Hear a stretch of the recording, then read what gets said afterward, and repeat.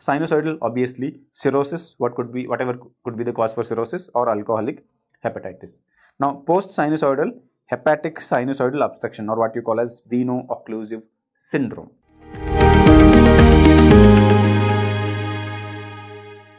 Welcome back, guys. In this tiny little video, I'll be updating you about the classification of portal hypertension.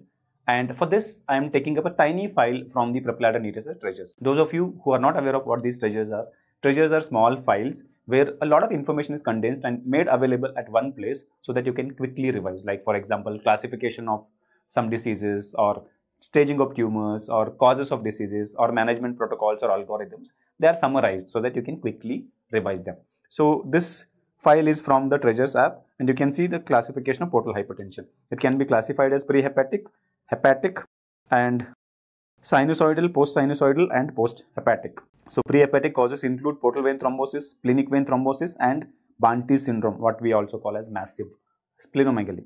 Hepatic can be further classified as pre-sinusoidal, schistosomiasis, and congenital hepatic fibrosis. Sinusoidal, obviously, cirrhosis, whatever could be the cause for cirrhosis, or alcoholic hepatitis. Now, post-sinusoidal hepatic sinusoidal obstruction, or what you call as veno-occlusive syndrome. Okay. Post-hepatic, we have Budd-Chiari syndrome. We are all very much familiar with that. Inferior vena cava webs. And apart from that, certain cardiac causes can be responsible. Like we already know the severe congestive heart failure causing congestive hepatomegaly, and then liver dysfunction, constrictive pericarditis, and restrictive cardiomyopathy. These are all post-hepatic causes. So that was a little quick review of the causes for, or the classification of, portal hypertension.